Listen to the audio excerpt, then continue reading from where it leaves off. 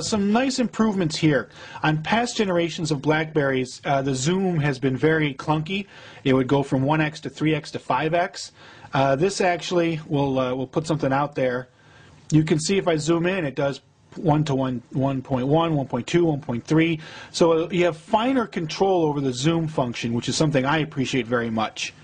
And of course, if you want to change the phone's features and settings, hit the BlackBerry key, go to the options, and away you go. You can make lots of different adjustments to the camera. We'll just fire up the browser here before we close off. Let's go to a new page. We will go to Phone Scoop.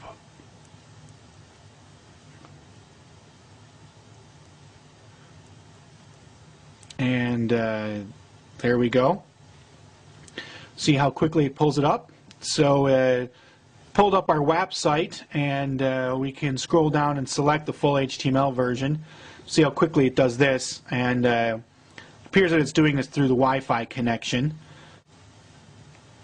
So there we have the full HTML version of Phone Scoop. And of course, the browser lets you do all sorts of different things. You can interact with the websites, refresh things, add bookmarks, and so on. So that is the BlackBerry 8900.